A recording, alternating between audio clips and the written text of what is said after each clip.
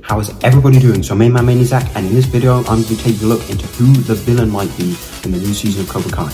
However, before we dive into this video, I'd like to give a special shout out to Screen Rant, who gave me one of the ideas that will be used in this video, and a link to their webpage will be found in the description below if you want to go check it out. At the end of season 5, Kreese escaped from jail by faking his own death, and Silver was arrested after Stingray changed his statement about the season 4 attack. With Kreese free, will he seek revenge or forgiveness? Watch the end of the video to hear my thoughts about this. Her main role would simply be to train the new students of Cobra Kai to beat Daniel and Johnny's students, main dojo name to be confirmed. And some of the students may even antagonize main characters such as Sam, Dimitri, and Miguel, etc.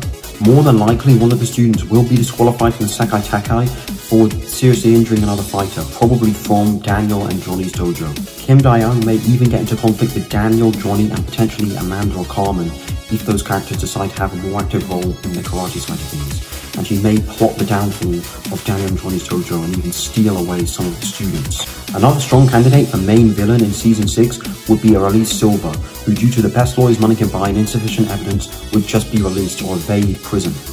Most probably he would use the bromation technique that Kreese used in season 1 of Cobra Kai, which is just laying low during the early season and then emerging when his enemies least expect it at the perfect time.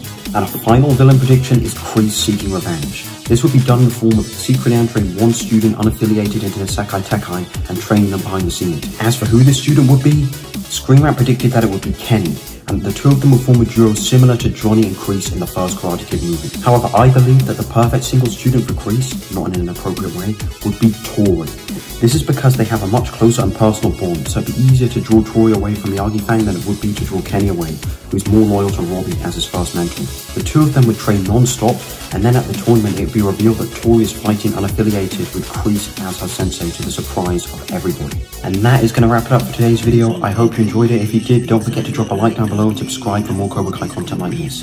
Let me know in the comments below who you think the villain will be in the new season, and an extra special thank you to Screen Rant for giving me the idea for this video and inspiration for it. It's been your main man Zach, and remember to stay amazing.